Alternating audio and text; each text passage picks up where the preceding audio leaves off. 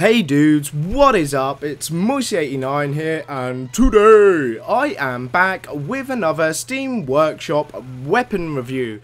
And today the weapon that we are going to be reviewing is called the Heavy Artillery. Now this is a minigun for the Heavy. Now I can hear a lot of you guys saying the Heavy doesn't need another minigun, or he doesn't need anything new. Well, recently, as a lot of you may or may not know, in the Love and War update, the Heavy got not much, and all the updates coming up to that. The Demo Man's had some new stuff, loads of people have had new weapons, and the only thing that the Heavy has got is some random taunts that we don't, well, they look nice and stuff, but they're no, you know, it's not a weapon.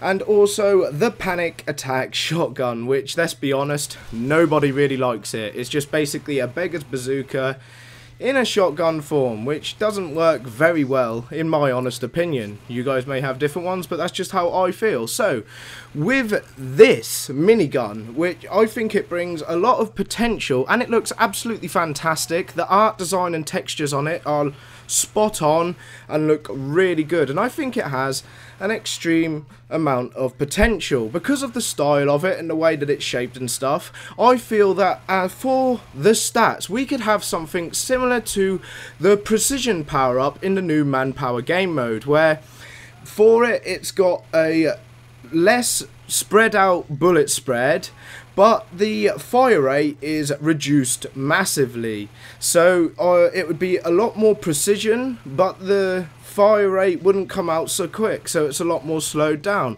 Or you could do something a little bit more interesting and a lot more different. You could have it so it still has some form of precision, because obviously it's not got a massive barrel. It's only got one barrel where only one bullet can come through at a time, so obviously there's going to have to be some form of precision with that. But also you could have it so it was burst fire or something, so it wasn't a constant stream. But yeah, I just think that would be a really good idea.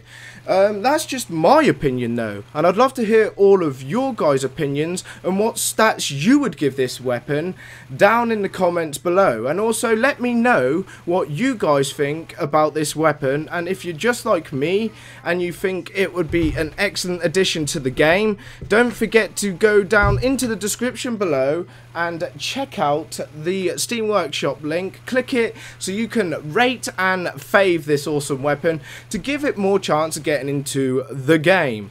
But yeah, my overall conclusion of this weapon is it's absolutely fantastic. It suits the Heavy, the art design is superb, and I absolutely love it and would add it into the game without an instant. So yeah, that's my opinion. Don't forget to leave in the comments what you think. Also, if you haven't already, make sure to smash that like button, as it helps me out so much and shows me that you want to see more content just like this. Also, if you haven't already, become a Moysernary today and subscribe for more TF2 awesomeness, and I'll see you all in the next one. Bye bye!